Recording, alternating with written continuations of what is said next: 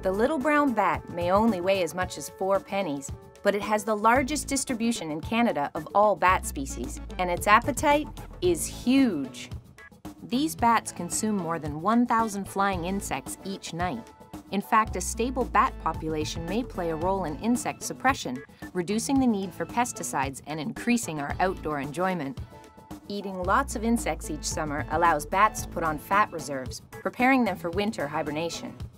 Sadly, a fungal disease called white nose syndrome has affected 3 bat species in Canada.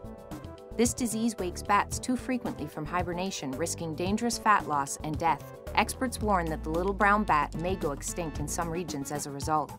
Because they usually produce only a single pup each year, little brown bats may not be able to restore their population levels without our help. To learn more about the little brown bat, visit hww.ca.